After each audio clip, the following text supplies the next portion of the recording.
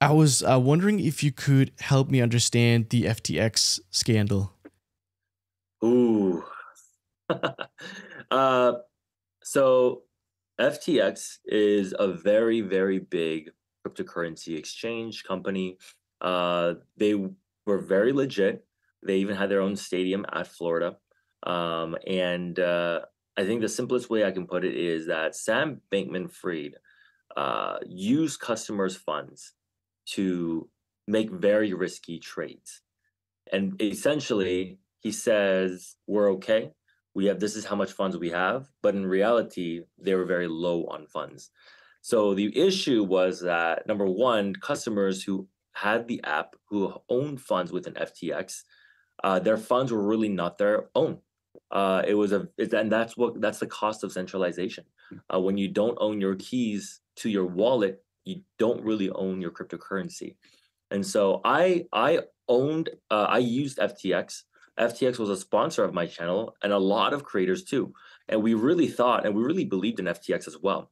But once things started to get shaky, I pulled all my funds out. I didn't lose any money, thankfully, but I felt really bad too at the same time because I know a lot of creators, and including myself, we felt really bad because we promoted a platform where we thought was legit, but then there was just really good liars in it in the company. And yeah, Sam Bankman-Fried, he was branded as like a young genius, a very giving person, and we all fell into it. And unfortunately, a lot of people have lost funds. And yeah, that's the biggest issue. The biggest, I guess, takeaway.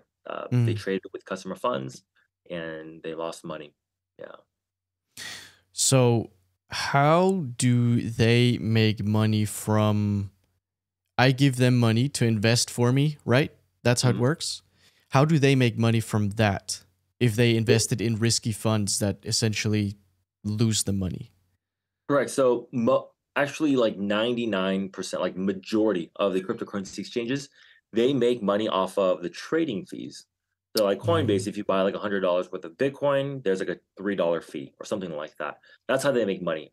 But you can imagine if there's like hundreds and thousands of transactions every single day, they're making thousands on just the fees alone.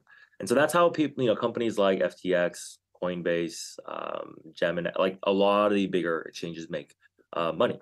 Um, the issue is that people, we want to believe, like companies like Coinbase, they say that whatever we purchase, they purchase that crypto and put it in cold storage. That means that they keep it safe. FTX also kind of claimed the same thing. And so we believe that when we buy funds from FTX, it was safe.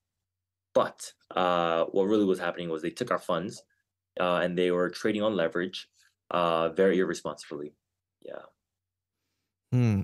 So they seemed super legit in the beginning, and when was kind of that tipping point where people started to realize something's wrong here?